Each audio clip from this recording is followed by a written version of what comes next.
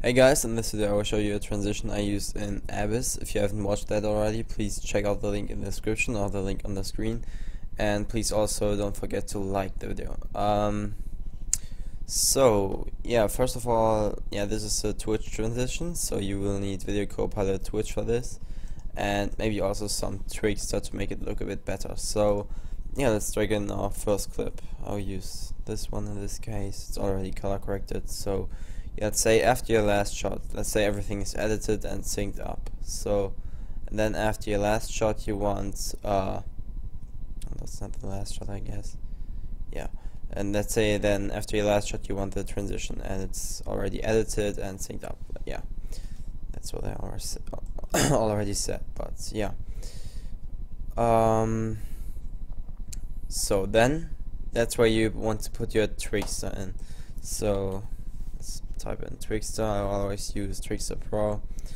Change the frame rate to your frame rate, then go a few frames forward like that, then keyframe the speed and hold down shift and page down so that you go forward 10 frames, and do that 2 times so that you go forward 20 frames, and then change the speeds between 2 and 4.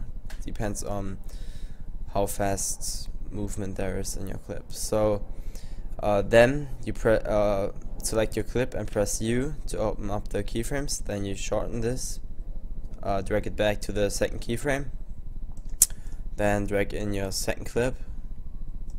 So that's our second clip. So because he missed a few times before he actually killed him, I will put trickster on the part where he scoped in when he hit him. So then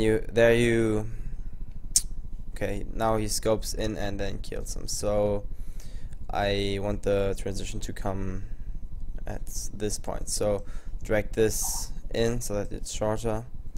Drag the start of this to the end of the second clip, and then you go 1 frame back to the previous frame where you still see the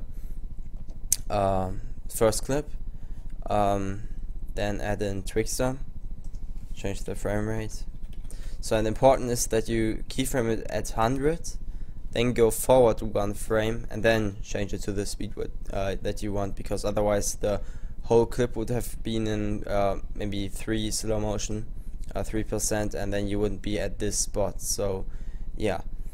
So then hold down shift and page down and press page down 2 times so that you go forward 20 frames. Keyframe the speed to 100, and yeah, that's the slow motion part. So another thing you could add is scale. So to do that you go to S, go back 20 frames. To do that you press page up. Go to the keyframe where the slow motion starts, then you make a keyframe on scale, go forward 20 frames and change it to like 115 or 120 or whatever you want. So then on the next clip you press S, keyframe the scale. Now you start with 115 because you wanted this to zoom in, and now you want the second clip to zoom out. So go to that frame and go forward 20 frames and change it back to 100. So now it's time for the actual transition. So we will add that to an adjustment layer. To do that you go to layer, new adjustment layer, or just press Ctrl Alt Y, and then we will add switch to the adjustment layer.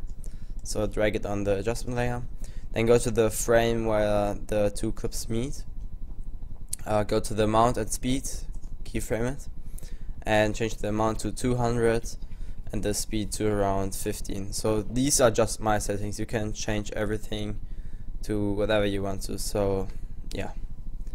So then go to enable blur and slide. Then go to the operator controls, open up blur and change the blur amount to 15. So that's not that much blurred, and then open the slide amount and change it to 3. Slide amount to 3, and go to slide RGB splits and change it to around 35. So again, these are just my settings, you can always change them.